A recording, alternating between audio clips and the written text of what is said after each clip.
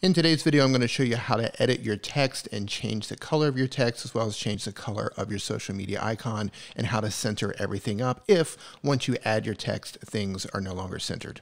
The first thing you want to do after you've downloaded the templates and unzip them is go to photop.com in your web browser, and then open up the file that you want to edit. The template we're going to work on today is called Super Chunk, but what I'm going to show you applies to every template. You just need to find the text in the social media icons that you want to change. So whatever template you downloaded, this works for that template. Once you've uploaded your files, you want to look over at the layers area. For this particular template, you're going to see left cam, you're going to see right cam, you're going to see graphics. Now, everything text related, your name, your social media handle, and the social media icon, that's going to be actually in the cam location. So if we want to adjust the one on the left cam, we want to expand that, and then we can come down and we can tap on your name, your social media name, or your social media icons, and you can expand that folder as well. And you can do this on both the left and the right side. But first, let's change the name. So I'm going to come up here to where it says your name in the left cam. I'm going to select that. Then I'm going to come over to the far left and I'm going to tap on the text icon. This is the T. Then I'm going to come back and click on the text that I want to edit, which is your name. I can click on that and highlight that. And then I can write my own name. And by the way, you don't have to put your name here. You can put your website, or you can make a copy of this file and have one file that is your name and a duplicate of this file that could be your website or any text that you want. The next thing I want to do is go down and tap on the social media name over on the right-hand side for layers. And I'm going to add my social media handle. Now, by default, this is the Facebook icon, but we're going to change that, and I'm going to show you how in just a second. But first, I want to go over to text, make sure text is selected. Then I want to highlight the text that I want to change. Then I'm going to type in my social media handle that I want to display.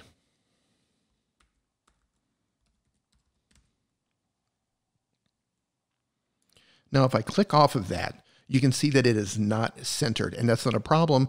I'm going to show you how to fix that in just a second as well. But first, we're going to go down to social media icons.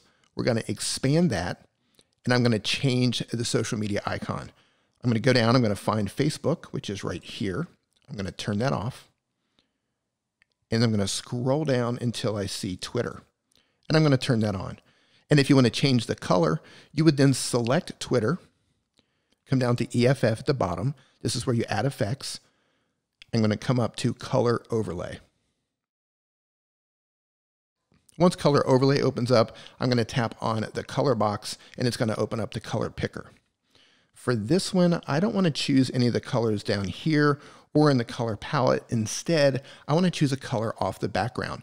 So I'm going to take my cursor, move it over to the background to a color that I want to use, and I'm going to tap on that, and it's going to change the color. And then I'm going to go back to the bottom and press OK. And you can see that the Twitter icon now matches the background. And you can change this to any color that you want. Now, to go back and change the rest of the text, I'm going to hit OK, close that down. I'm going to scroll up and I'm going to close social media icons because I'm happy with that color.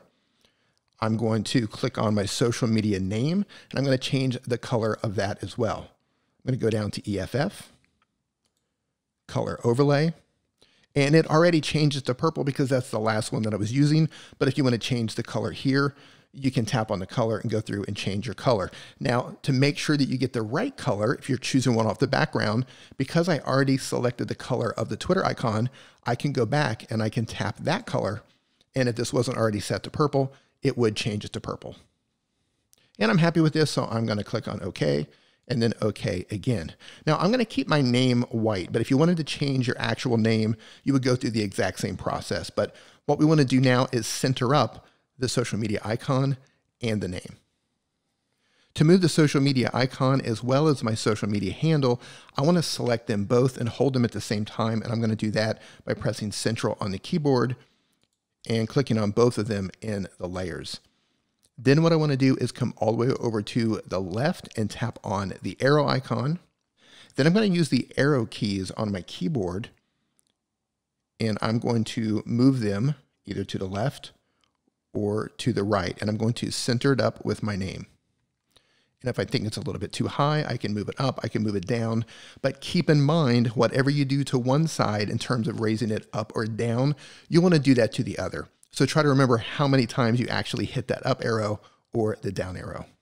And once you've changed all of the text and all the social media icons that you want to change on your file, because this could also be a single cam file, or this could be a marketing screen. It doesn't have to be a 2-camera file. So whichever one you're working on, when it comes time to save it, you want to go up to the top right-hand corner. You want to click on File. You want to come down to Export As and Export as PNG. I like to keep my quality raised to 100%. That's going to make sure that it's saved in the maximum quality possible. Then I'm going to hit Save. And one thing that can really help you out is to create a new folder for all the files that you're saving, so you don't actually overwrite any of the source files. So create a new folder. I'm just going to call this one 2cams. I'm going to save that. I'm going to open it up, and I'm going to save this file in there. That just keeps everything nice and neat so you don't accidentally write over any of your files. If you have any questions or there was something confusing in this tutorial that didn't make sense, please go down and leave a comment. I will come back and I'll answer your questions there. And if you'd like to see future tutorials about how to do specific things with these templates, also please let me know in the comments down below. Thanks for watching.